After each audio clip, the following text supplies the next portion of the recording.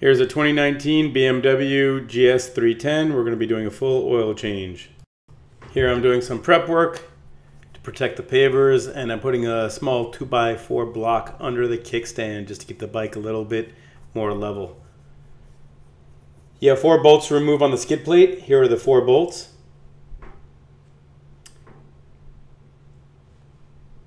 They are a 12 millimeter. So grab your M12 socket. Here I'm removing all 4 bolts of the skid plate.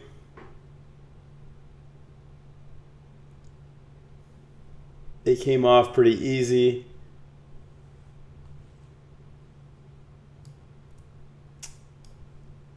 I believe the torque is around 9 to 10 Newton meters, which is about 7 foot-pounds. But here I'm removing all 4. Put them in a safe place.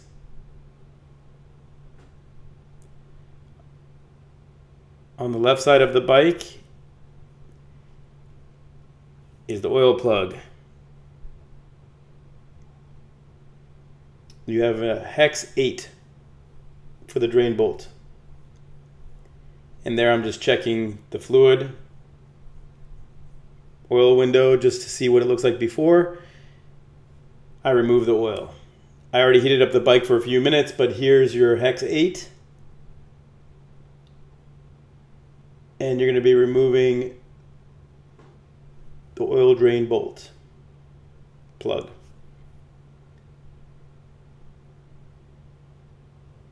Wasn't too hard to crack open, and remember it's hot, so be careful.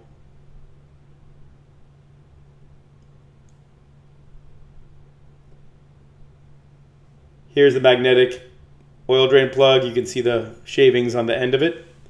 The bike has 477 miles, and this is the first oil change on the bike.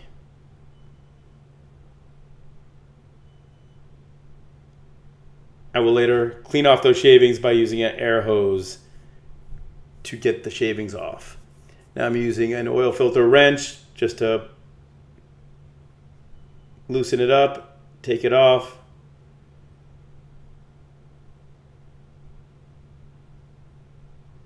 This is the factory oil filter that came with the bike.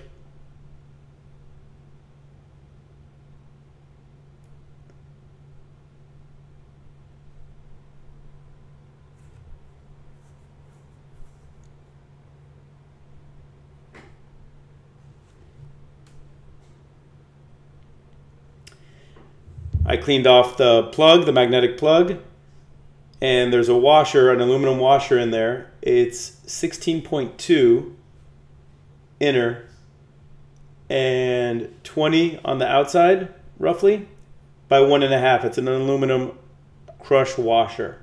16 by 20 by 1.5. I reused the crush washer and it worked fine, no leaks. I just wasn't sure what size, so I reused this one. Next time I'll probably reorder a couple ahead of time. Clean off the magnetic bolt, magnetic plug. I tilt the bike a little bit more, actually towards the kickstand. I leaned it over just to get more of the oil out.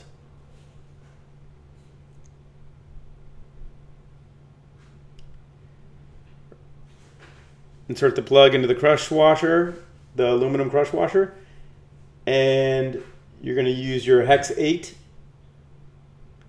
and you're going to tighten it to 20 Newton meters or 14 foot-pounds. And you can see right there it is. Then I used a HIFLO FILTRO HF147. It had plastic on it and it was already pre-lubed, but I took my finger and put a little bit more oil on it. Prevents it from leaking around the seal. And you can torque this down to 11 Newton meters or 8 foot-pounds. I actually did it with my hand. I had a pretty good grip on it, so I just did it with my hand.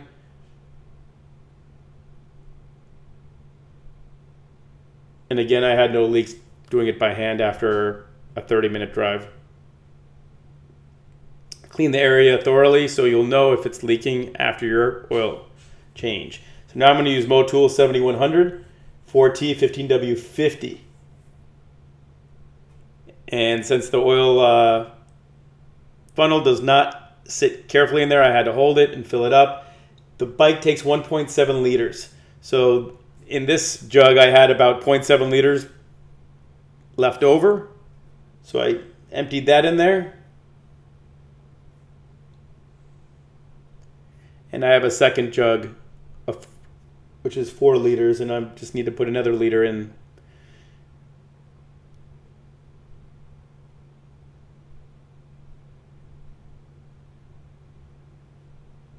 So now I'm grabbing the second jug and I'm pouring about 1 more liter into it. When I'm probably at 3/4 of a liter, I'm going to start checking the oil level by leveling the bike out, taking it off the kickstand just to make sure I don't overfill it.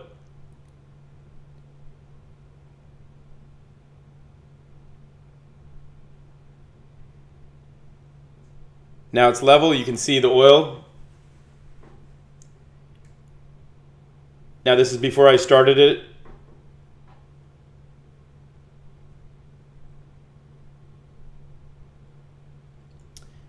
So you can see the oil level. Remember that the oil filter is not full of oil. If I had to do it over again, I probably would have put oil in the oil filter before screwing it on, which is recommended.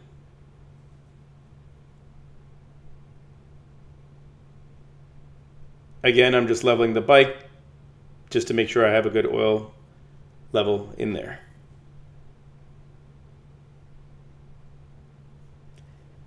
And it does take time for the oil to settle down after you start it.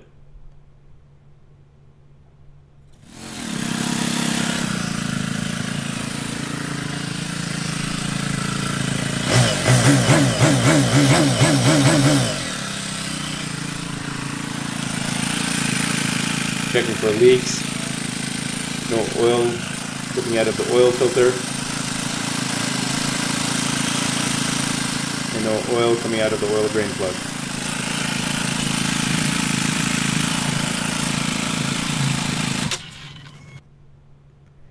Now I'm going to be putting back the skid plate with my M12 socket. I tightened the 4 nuts to around 9 to 10 Newton meters. That's 9 to 10 Newton meters, which is about 7 foot-pounds. And that felt pretty much how tight they were from the factory. I ended up cleaning it up since I had it off the bike, washed it off with a hose and dried it. Now I'm going super speed and tightening it. Do it in a cross pattern. But again, I tightened the 4 nuts at a 9 to 10 Newton meter, 7 foot-pound torque setting.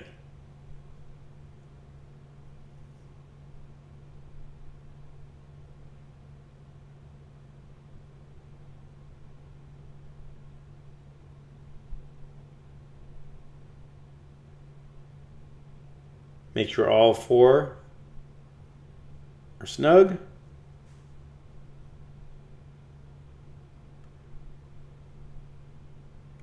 Now I'm showing here that the oil filter, the HIFLO FILTRO HF147, is not touching the skid plate.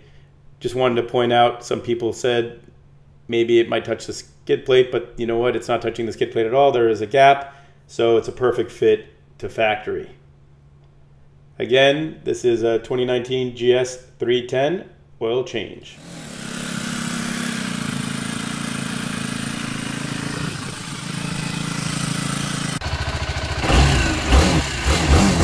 And that's what the bike really sounds like, as long as I'm not having super speed to try to finish this video. Please like and subscribe, and ride safe.